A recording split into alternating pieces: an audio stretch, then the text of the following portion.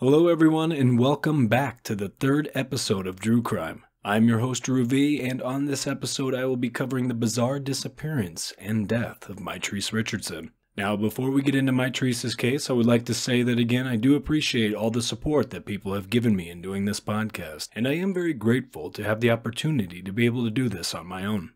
Also, a friendly reminder that on this podcast, everything I say on here is based on pure speculation, and the main goal for me is to get people talking about a case that may actually lead into answering some unanswered questions.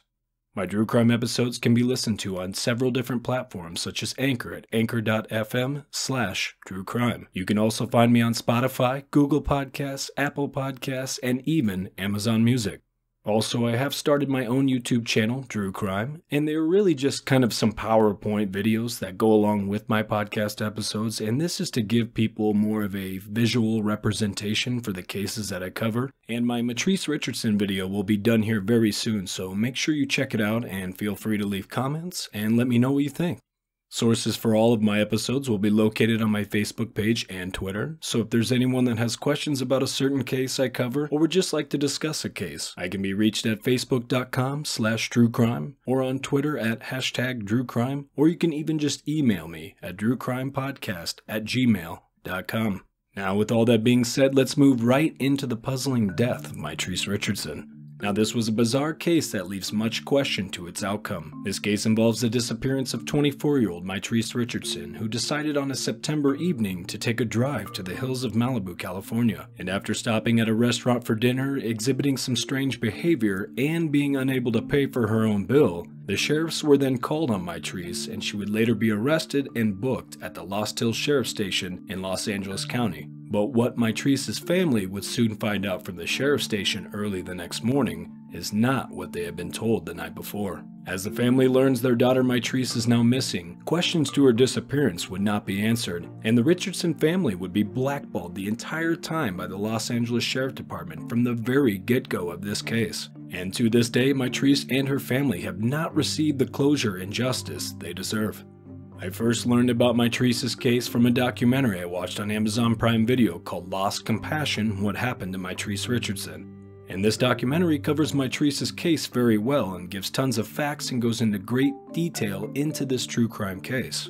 I can now say that after watching this documentary that I had a ton of questions relating to the conclusion of this case, and I think that most people who have viewed this documentary would most likely say the same. But if you're someone who is more into listening to true crime podcasts, Generation Y, Trace Evidence, and Dark as Hell all did a good job of covering this case as well. So please continue to join me on this twisted tale of lies, deception, and really try to make sense of all the information that surrounds this case. This is Drue Crime, Episode 3, Mitrice Richardson. What would you like to tell your wife and kids? Shanann, Bella, Celeste, if you're out there, just come back. Like, if somebody has her, just please bring her back. I need to see everybody. I need to see everybody again. This house is not complete without anybody here.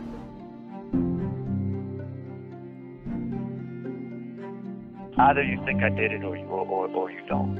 And if you think that I did it, then you can assume, because I'm a normal, I'm just a regular. I think what happens is people come expecting a monster, and they don't find that. Well, next they come expecting a victim. And when they don't find that, they don't know what to think. And the reality of it is, I'm just a normal person. She would be sailing away with the rock. She'll be back with Jesus Christ, like on Independence Day, on June 6th, just like the movie, on the big mother ship. I'll be back, I'll be back.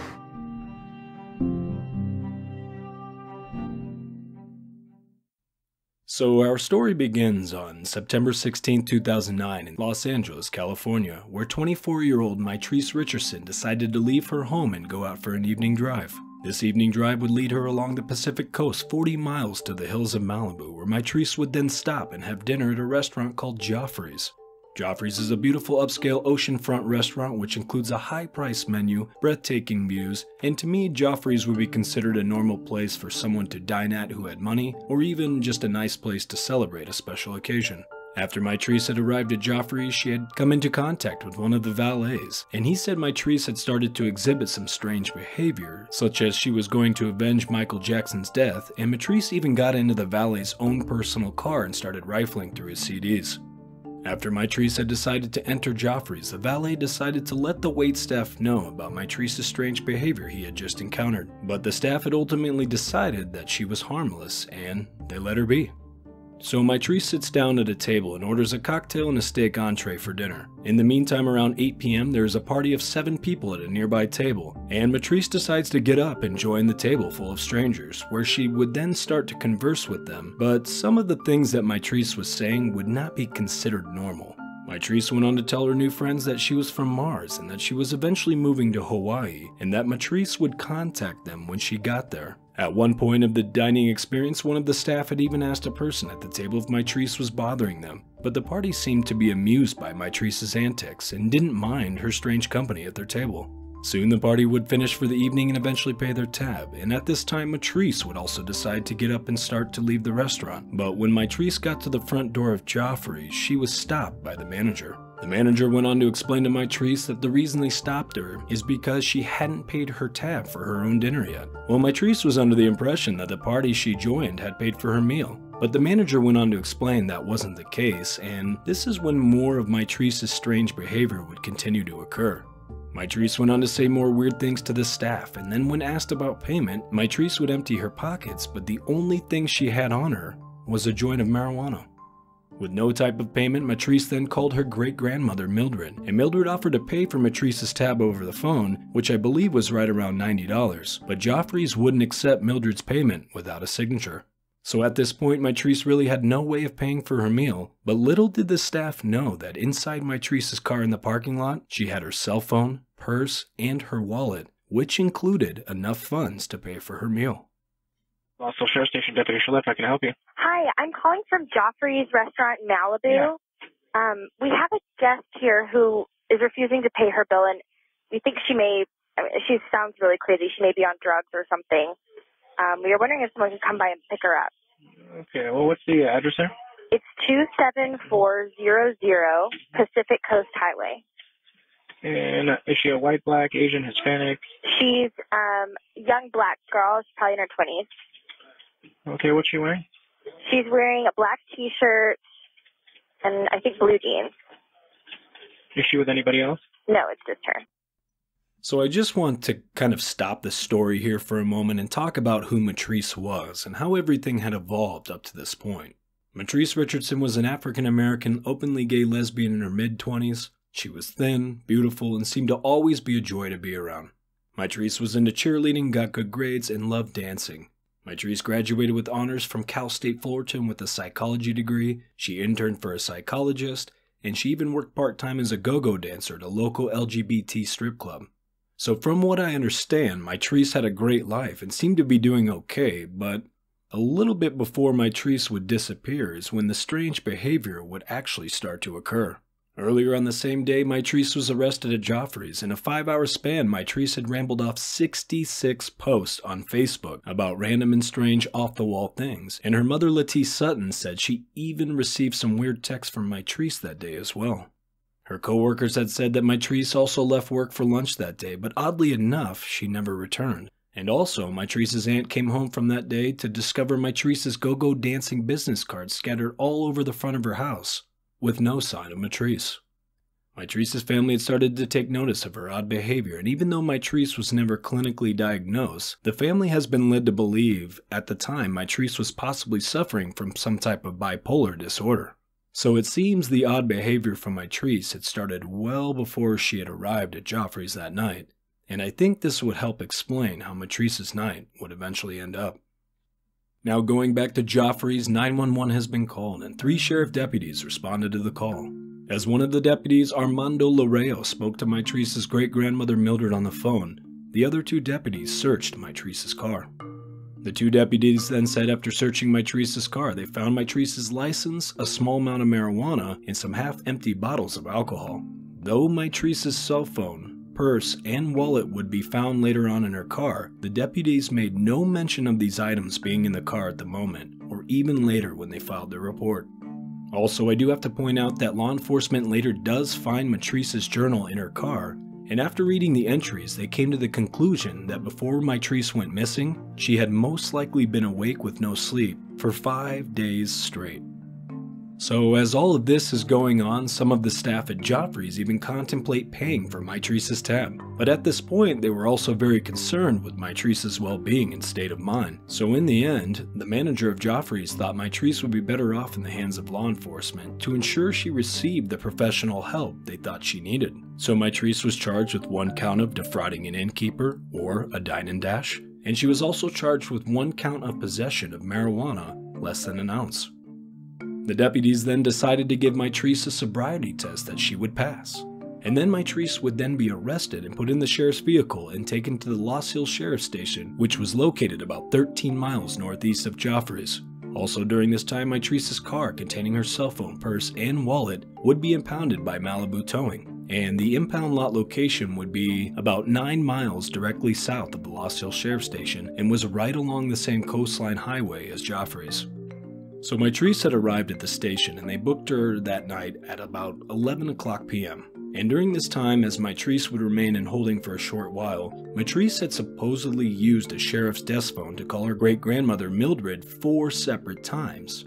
But what is strange is Mildred's phone never rang that night, and those calls were never placed. And this was confirmed by Mildred's phone company. So without any word from Mitrice, a confused and worried mother, Lettice Sutton, would then call Lost Hills Sheriff's Station a little after midnight, which is now on the next day on the 17th. I am calling. I'm a little frazzled right now. I understand my daughter is being brought into the station. Mitrice Richardson has made it to the station yet, and she's been booked. I'm her mother. Are you guys going to book her and then release her on her own recognizance tonight because it's dark, she doesn't have a car? I think the only way I will come and get her tonight is if you guys are going to release her tonight. If it's going to be held in custody for some type of arraignment tomorrow, then I will wait until tomorrow. She's not from that area, and I would hate to wake up to a morning report, lost somewhere with her head chopped off, so I guess I would have to come and get her. Oh, my God. So you don't have to worry about her safety. Oh, yeah. No, I feel safe with her being in custody. It's being released, but I'm worried about it. It's crazy out here. Lettice would hang up the phone right at about 12:30 a.m., and even though the sheriff's station told Lettice that her daughter would be safe for the night and wouldn't be released until later that morning, about 5 minutes later, Mitrice Richardson was released from the Lost Hills Sheriff's Station. Then, at 5:35 a.m., Lettice calls back the Lost Hills Sheriff's Station again to inquire about Mitrice's release, and she's now being informed that Mitrice had already been released. And I do apologize, but this second phone call is a little bit longer, and both of these calls can be heard on the documentary Lost Compassion. Lost Hills Station, Baumgartner. Yes, hi. My name is Lettice Sutton. I called not too long ago regarding my daughter, Mitrice Richardson. How long before a missing persons report can be filed? Is it 24 or 48 hours? That's long. Well, it depends on the circumstances, but I didn't take your call, so I'm not familiar with it. Did she just not return home after going out? She was arrested last night. This is the first time she's been arrested. She's in an unknown area that she's never been in. She's without a vehicle. Nobody can find her. And where was this at? Your facility. Her name is Mitrice Richardson. Okay. Do you know if she's here now? They said she was released. Okay. And what time was she released? At just shortly after 12 a.m. Yeah. Normally, I wouldn't recommend doing one that soon. Right, what is the time frame? You know, I guess probably 24 hours. I mean, if there would be some mitigating factors, you know, where, you know, you would suspect maybe something, you know, not quite right. She doesn't know the area. She's never been in your area before. Where does she live? She is unfamiliar with that area. Do you think she possibly could have gotten a bus home? No. Listen, my child has never ridden a bus. Okay. No. Right. She would not know how to ride a bus. I would probably wait till, you know, early this morning, and if she doesn't turn up, you can certainly call. I don't suspect anything bad happened. I'm concerned because, well, first of all, I thought they were going to keep her overnight because she was highly intoxicated. Something is obviously going on with her. Have you talked to the jailer? And Yes, I have. He said he tried to get her to stay, but because she was an adult, they had to let her go. I believe that she is highly depressed, and she's in a depressive state. You know, it could be possible that maybe I mean, there's a lot of options and a lot of possibilities. I don't think all of them would be, you know, something dire. Certainly understand your fears, you know. Well, I think she's depressed. That's what has me more. That's worried you more than just her. Okay. That and the fact that she's in an area where she doesn't know where she's at. Does she take medication at all? No, I believe it's a state that she's in right now because of just the weird activity that's been going on. What's her name? Her name is Mitrice Richardson. Okay, and your name, ma'am? Mitrice. Okay, Mitrice. Here's what I want you to do. Why don't you wait a couple hours and give us some time to I'll go back and talk to the jailer and try and get a timeline of when she was released and, you know, make sure she's not asleep in our lobby or anything like that. And then once you give us a call back in a couple hours, if she hasn't shown up or made contact with you, then maybe we can do something for you, okay? So you can clearly tell that Mitrice is upset and seems very confused, and in my opinion, she had every right to be. From what I understand now is that under California law, any law enforcement official does not have to wait 24 hours to file a missing person report. In fact, they can file a report 1 minute after someone is reported missing. Then on top of it all, a different sheriff from the Lost Hill Sheriff Station had told Mitrice 5 hours before that Mitrice would be safe and released at a later time. And then they literally released her minutes after Mitrice had hung up with the sheriff. And now, Mitrice was missing.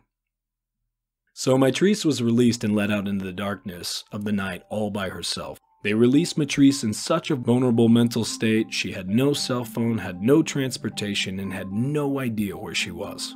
So Mitrice probably did what anyone else would do and started walking.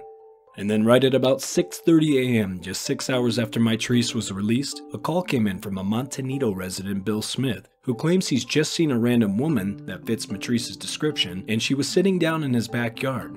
But the real question was now, how did Mitrice get there? Well, Sheriff Station Office, can I help you? Yeah, hi. Hey, this is Smith at Coles Canyon. We had a prowler walking around through the backyard here, but we don't know what the situation was.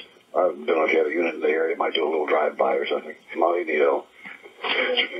But it's in the back of the house.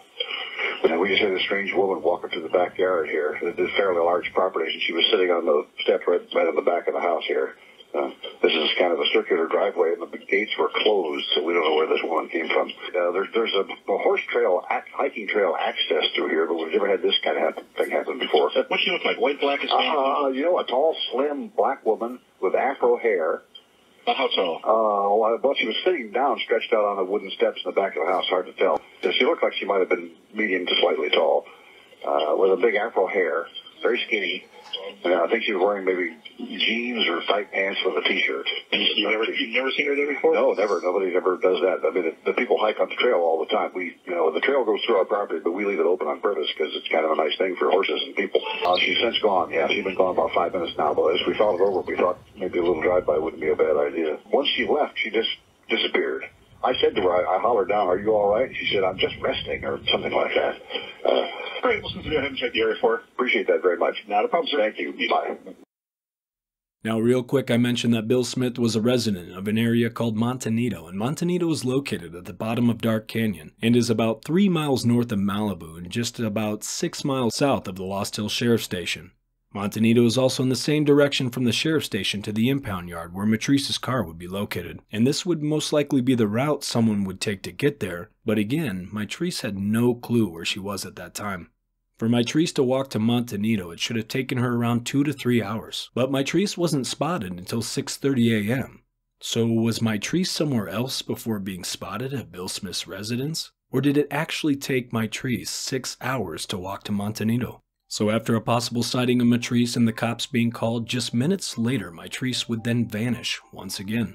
And as far as we know, this would be the last time Mitrice Richardson was ever seen alive. And law enforcement didn't even check out Bill Smith's residence until 2 hours after Bill had placed that call to the sheriff's station. So Letice continues to call the Lost Hills Sheriff Station to try and find some type of answers as to what may have happened to her daughter. And she starts to get the feeling that the sheriffs don't want to help her, almost like they were becoming annoyed of Letice even calling, even to a point that on one particular phone call, a sheriff just hangs up on Letice. So after 3 days of no sign of Mitrice, the Lost Hills Sheriff Station says that on the 19th and the 20th, they're going to conduct a 2-day massive search of the area where Mitrice may have disappeared from. And the search was to include plenty of manpower with helicopters and even men on horseback. But when it came time to conduct this first search on the 19th, only 4 law enforcement personnel showed up. And they basically just went through neighborhoods surrounding the area, and then the search just stopped around 4:30 p.m. before they had even lost light from the daytime. So then the second search was to be conducted on the following day on the 20th, and wouldn't you believe it, the search never even happens. I heard about Mitrice, that they were going to be doing a search.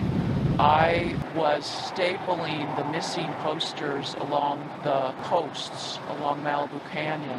There was a cop car there, a sheriff's car there, and I asked him if I could talk to him. And I showed them. They said, "Oh, let me look at that." And they looked at the poster. It was 2 deputies. It was 2 guys, and one was not there that night, and one was working that day, because I remember the one saying, "Boy, I'm glad I wasn't there." And then the one said something which stuck with me. He said, "Believe me, what you're doing is you're making that girl into a fugitive. That girl does not want to be found. That family may think they know their daughter, but they don't know who she is. Sometimes you think you know someone, but you don't. And believe me, that girl does not want to be found. Believe me, that girl's in a better place now." Something insinuating that she was already dead. A big search finally would occur in January with plenty of manpower and resources, but still no sign of Mitrice. So Mitrice's mother and her ex-husband Michael Richardson, Mitrice's father, had decided at this point they were basically on their own, and that they knew they wouldn't be receiving help from any law enforcement in finding out what may have actually happened to their daughter. So while taking things into their own hands, Letice decides to ask the Lost Hills Sheriff Station if there's any video surveillance of Mitrice from the station the night she went missing. And at that time, Lost Hills Sheriff Station Captain Tom Martin said there was no video evidence available of Mitrice. Well, later on, Letice ends up having a meeting with Captain Martin and Los Angeles County Sheriff Lee Baca, and we will talk about Baca in just a second. But Letice again asked for any video surveillance of Mitrice at the sheriff station. And this time, surveillance tapes of Mitrice suddenly appear. And wouldn't you know it, the video surveillance of Mitrice had been sitting in the Captain Martin's desk for the past 5 months, even though Martin has said months before that no such tapes existed. Now, real quick, I just want to talk about Sheriff Baca and his role in Mitrice's case. Sheriff Baca was the sheriff of Los Angeles County. He was heavily involved in this case. He told plenty of things to the family and media that weren't true in this case. And like I said before, Baca blackballed Mitrice's family the entire time throughout this case. Mitrice's family was finding out most of the information about their daughter's case from the media, not Sheriff Baca, like most would expect. Outside of this case, Baca further confirms his unethical behavior by lying to federal agents in a federal case that had to do with inmates in his jails being abused. Now, Baca is no longer part of the Los Angeles Sheriff Department. He's actually now serving a 3-year prison sentence for his dubious actions in that federal case. So I think it's fair to say that Baca's intentions were to never find the truth in this case, and this only begins a giant list of screw-ups by his department. So now we know there is footage of Mitrice that does exist, but why was it hidden by the sheriff's department? Baca then goes on to tell Letice that they thought Letice wanted video surveillance from outside the sheriff's station, not the inside. And now what Letice and the Richardson family had thought about Mitrice's mental state from that night, had just been confirmed from the video surveillance from inside the sheriff's station, which, according to Mitrice, had been altered. The video surveillance shows Mitrice visibly upset, and at one point in the video, Mitrice is aggressively pulling on the bars of the booking cell, and she even starts to pull on the back of her own hair as well. Then another part of the video shows Mitrice with a piece of paper in her hand, and then after a blip in the video footage, the paper is now crumpled up on the ground, but no one sees how it got there. Well, we know that Mitrice was eventually released that night, and video surveillance caught Mitrice leaving out the front door of the station, but Mitrice would not be exiting the station alone. There was a deputy sheriff that followed Mitrice out of the station that night, and for some odd reason, that deputy to this day has never been identified. So after viewing the footage and putting all the pieces together that the Richardson family had, on June 29, 2010, they would file a negligence and wrongful death suit against the Los Angeles County, arguing that the Lost Hills Sheriff's Station should have never released Mitrice in her condition, and the result being death. So, to me, this now puts the Richardson family in the driver's seat for just a moment. Because of the lawsuit that they filed, now the Los Angeles Sheriff Department would have to give up information and documents pertaining to Mitrice's case, and deputies that were involved would most likely be deposed as well. Well, about a little over a month on August 9, 2010, skeletal bone remains will be found in an old marijuana grow site at the bottom of Dark Canyon and was about 1.5 miles from where Mitrice was last seen alive. The human remains were found at 1 o'clock that day, but for some reason the coroner's office wasn't contacted until almost 2 hours of the discovery. Now, this grow area is very remote, and the sheriff's department had to be airlifted to the location, so the crime scene was not visible to anyone other than the officials who were there. So then Mitrice's family gets word of the human bone discovery and rushes over to the scene to find out what's going on. And they're told that human bones have been found and that the sheriff's department would be airlifting the remains out of the grow area the next morning due to the lack of daytime left. Well, wouldn't you know it, but just minutes later, as Mitrice and everyone is standing there, a helicopter leaves the crime scene carrying the human remains that had just been discovered, which were now off into the sunset. State Penal Code in California makes it a violation of rules to wait 90 minutes before reporting human remains and to move a body from a place of death without permission of the coroner or the coroner's appointed deputy. No pictures were taken of the crime scene, coroner was never even present at the crime scene that day, and the Los Angeles Sheriff Department had even forgot some of the remains behind, which were later discovered when people went back to the location. So the bones were then later tested by the coroner's office, and they did come back to matching to Mitrice Richardson. So after almost 11 months of Mitrice's disappearance, she would finally be found, but not in the condition anyone was hoping for. Most of her skeletal remains were retained, but the throat bone seemed to be missing, so the coroner wasn't able to tell if their death may have been caused by strangulation or some type of damage to the neck area. So in the end, the coroner would determine Mitrice's cause of death undeterminable. Now, I just want to kind of stop here for a moment and talk about the crime scene where Mitrice's bones were found, and then I will kind of close out the episode with my own personal thoughts and opinions of what I think may have happened to Mitrice Richardson. Now, the remains location again was an old marijuana grow site and was very remote. Also, where the bones were found was very hidden, and the trees are so thick that it builds a canopy over the top and you literally can't see anything underneath from a bird's eye view. When Mitrice's remains were discovered, there are a couple things that didn't really add up to me with this crime scene. First, Mitrice's remains were partially mummified, which means Mitrice was kept somewhere else for a period of time, and according to experts, Mitrice's bones were not congruent with a body that had been exposed to outdoor elements for 11 months. Also, there are no animal bite marks on Mitrice's bone, and there was no sign of maggot casings that are usually prevalent with a decomposed body. Secondly, Mitrice was found naked, and her clothes from that night would be found approximately 600 to 700 feet within her remains. They found her jeans, belt, bra, and shirt, but how would Mitrice's clothes get off of her body? Well, it couldn't have been any animal that just took her clothes off so neatly, and it certainly wasn't a flooding of the area that washed her clothes off her body, which I have to say is what the sheriff's department tried to conclude. In conclusion of this crime scene, I do feel the location of the remains were a little too remote. Mitrice's remains did not line up with a body that had been in the wilderness for almost a year. Coroner was never even on the scene that day, and I find it interesting that only growers and law enforcement knew about this area. So in my speculation, I do feel Mitrice's body was placed in that location it was found in, and I do feel Mitrice wasn't placed there until months after her disappearance. Now with all of that being said, I would like to go ahead and finish off this episode with my opinions and speculated theories of what may have happened to Mitrice Richardson, and just kind of let you know where I stand in this case up to this point.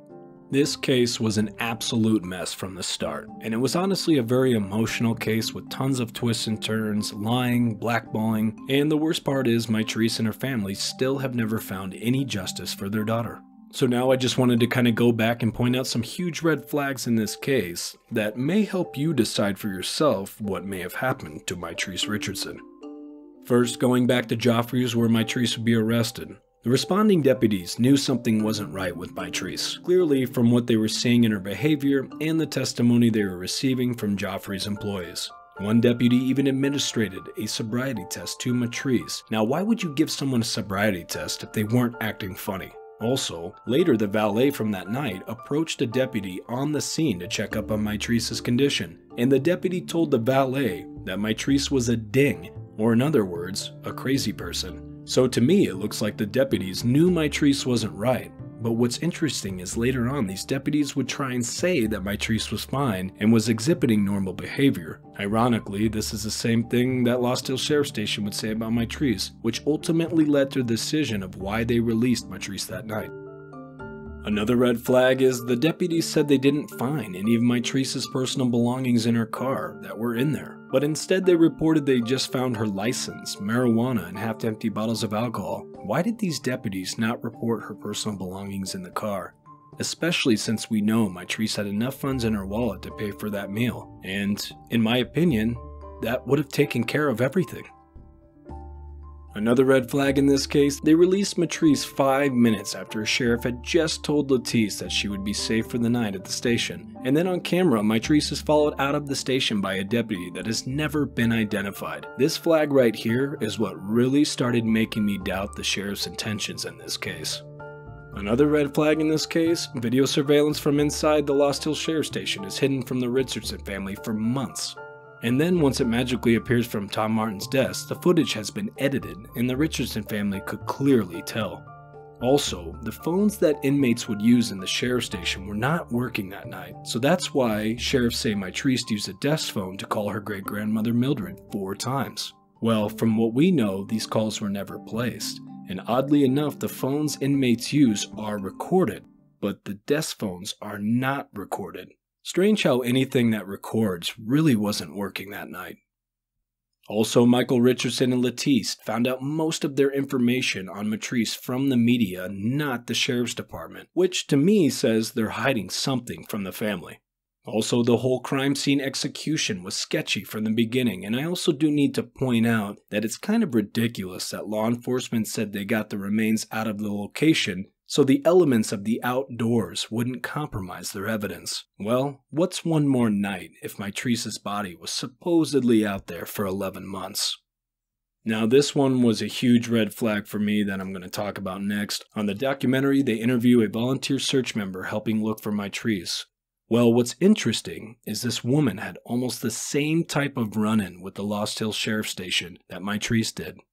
The woman was told to keep her personal belongings in her car, and that her car would be impounded, just like Mitrice. Later, after the woman had been booked, the sheriff's station released her into the night all by herself, again with no purse, no phone, and no idea where to go, much like Mitrice. So the woman proceeds to go get her car out of impound, which again is the same direction where Mitrice was spotted in Bill Smith's backyard. And this is when a strange man in a car approaches the woman and asks her if she needs a ride. The woman accepted the ride, but she goes on to say that the man was a little bit off. So she held the door handle tight just in case before they would arrive to her car. Fortunately, nothing severe happened to this woman and she's able to tell her story today. And I thought maybe this was all just a coincidence until I found another girl, Elaine Park, who seemed to disappear under some of the same circumstances. There are a lot of people reported missing in Los Angeles County every year, so I start to wonder to myself if some of these cases might actually be connected. There are plenty of red flags in this case along the way, but these are just some of the bigger ones that stuck out to me in this case. So now we'll just kind of move right into my speculated theory as to what I think may have happened to Mitrice Richardson. I do speculate that 24-year-old Mitrice Richardson was not in a stable mind frame when she would disappear. I do speculate that after the deputies were called to Joffrey's, that Mitrice had now become a target of some sort. It just doesn't add up on how these deputies booked Mitrice, and they actually would deny their original reasonings for it later on. I think once Mitrice was booked, she continued to exhibit some strange behavior in the booking cell. Then Mitrice was eventually released, and again she was followed out by a sheriff deputy. When Mitrice was released, she had to have been in such a vulnerable state of mind. Again, she had no cell phone, transportation, money, or any idea where she was. So I speculate she started walking somewhere, and then she was eventually picked up and given a ride, but I don't think that ride had intended to bring her to safety. Then we know that Mitrice was spotted in Montanito 6 hours after her release, and when Mitrice was spotted, she was said to be resting, which tells me she had either been walking this whole time, or maybe even running away from something or someone. Later on, Mitrice's shoe prints from her Vans that she was wearing were seen on the horse trail backing up to Bill Smith's house. But what was interesting about her footprints is they went from a walking stride to a running stride, and then they disappeared. So, I do speculate someone found out where Mitrice was and came back for her. Again, the sheriffs never showed up to Bill Smith's residence until 2 hours after Bill had called. Since there was another woman that had a similar experience with the Lost Hills Sheriff Station as Mitrice did, I do speculate that this may have all been some type of setup that went wrong. I speculate Mitrice was picked up and taken towards Montanito, but again, the destination was never her vehicle. In my theory, I believe Mitrice was possibly assaulted and then left to die in the middle of nowhere, or Mitrice escaped a very dangerous situation. I feel this way because of what Bill Smith had said about her lying on the steps, and the fact she said she was just resting, plus the Van shoe prints on the horse trail that turned from walking into running. The only problem with my speculation, though, is that if Mitrice was in some kind of trouble, why didn't she say anything to Bill Smith when he asked her if she was okay? We know that Mitrice was having some type of mental episode at the time, but was it bad enough to where she didn't even realize she was in trouble? Then I believe after Bill Smith's sighting, Mitrice was captured by whoever was looking for her, and that would be the last time Mitrice was ever seen alive again. Then as the story unfolded and new information started to leak, I believe some people started to panic, and then Mitrice's remains would suddenly appear. But with no explanation of Mitrice's death, there would be no closure for the Richardson family or anyone who was heavily involved. In conclusion of this case, I think the Los Angeles Sheriff Department did a terrible job investigating this case, and I do feel they're hiding information that could help solve this case. There's just too many inconsistencies with the Sheriff Department's story. In the end, none of it adds up to me. Those responding deputies that night should have realized Mitrice was not well and got her a proper mental evaluation that she clearly needed, but unfortunately, that's not what happened. If anything, this case should be looked at and investigated again, but it's clear to me that the Sheriff's Department is not trying to solve this case. Captain Tom Martin, who hid the surveillance tapes for months, was eventually transferred, but then promoted, and now oversees criminal cases, including Mitrice's case. So for Lettice or Michael to find any answers for justice for Mitrice, someone is going to have to do some talking. Because the clues are there, and now the Richardson family needs someone who is willing to put those clues together. It's now been 11 years since Mitrice has disappeared, but her legacy lives on in the minds and hearts of her biggest supporters. And hopefully, one day the Richardson family will find closure and bring Mitrice home for good. So I want to thank everyone for tuning into this episode. Again, check out the documentary on Mitrice called Lost Compassion, What Happened to Mitrice Richardson, and the next case I will be covering is the eerie disappearance of Brian Schaefer, and that episode will be published on Sunday, February the 7th. So as always, thank you everyone again for tuning in. I appreciate all the support through this podcast so far, and of course, my always friendly reminder, love everyone, but trust no one. I am Drue V, and you've been listening to Drue Crime.